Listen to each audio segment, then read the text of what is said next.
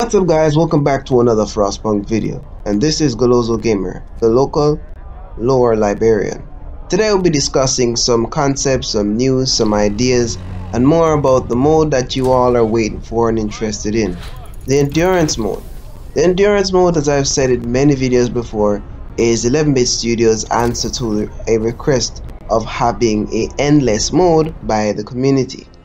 And so they're going to put in their ideas, but the endurance mode shouldn't be just a flat out scenario where, oh, I'm just gonna build this, or it needs to have a well developed tech tree.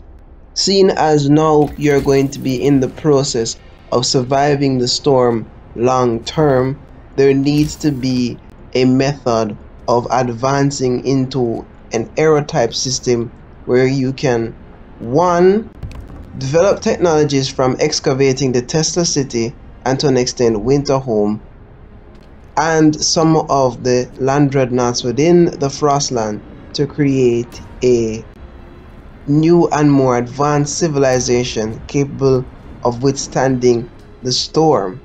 So the storm is no longer the biggest threat in the game, but instead it is a emerging and continuing effect and stress test of your ability to micromanage the citizens of your city. So when the storm rolls in, it can disable the ability to scavenge for food, and it can disable your ability to explore the Frostland and a few other things, and a lot of the machinery that you might have operating within the Frostland might have to be called back. So I'm thinking that you cannot just go to an outpost and set it up. You can also visit the outpost and do add-ons and construct buildings there, and then you can have a mobile outpost in the form of a reconstructed land dreadnought.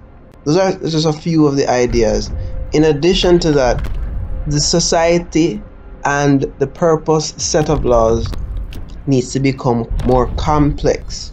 So in the first aspect of the game, you are able to either select one or two, but as the city evolves into a much more complex design requiring both law and order, representing an actual idea of a civilization that has now evolved far beyond the perspectives of trying to survive and is more in a direction of trying to adapt and merge certain elements of human characteristics into the structure of the societal needs and demands. And so you have a mixture of religion and policing, and so it turns the tables as to how you can govern your city and makes the game a little more exciting and interesting and unique. But all of these capabilities are only unlocked once you have survived the technological Stone Age setting of survival. So after you have achieved surviving the storm, the Frostland opens up, but then 11-bit Studios can say, okay, the Frostland has opened up, we now need to make the Frostland into a Frost region, and then there could be a global map. And so the airships would come into the Frost region and the global map, and the land dreadnoughts can operate as transportation systems that can exchange resources between cities, and the land dreadnoughts can also be specialized to do various tasks like setting up mobile outposts that can be used to scavenge for resources and then mine the resources and carry them back to the city. There might also be new forms of resources within the game like geothermal energy.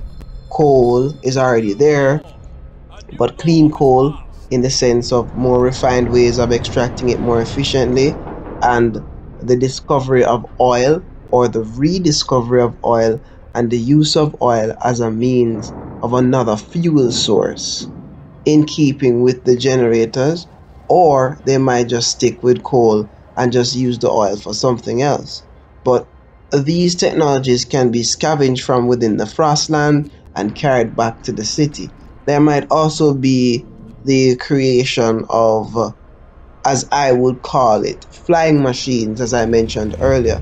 The flying machines can be used to, as I said, explore the Frost region combined with you building a radio tower. So in order to be able to build flying machines, you'll need to have an operational beacon, research the radio tower, and then find the designs for the flying machines within the Frostland, research it, and then build the machine, build the radio tower, and then you can have a larger reach with your beacon, because now the beacon can actually operate as almost like a airport hub center that the airship can now come back to.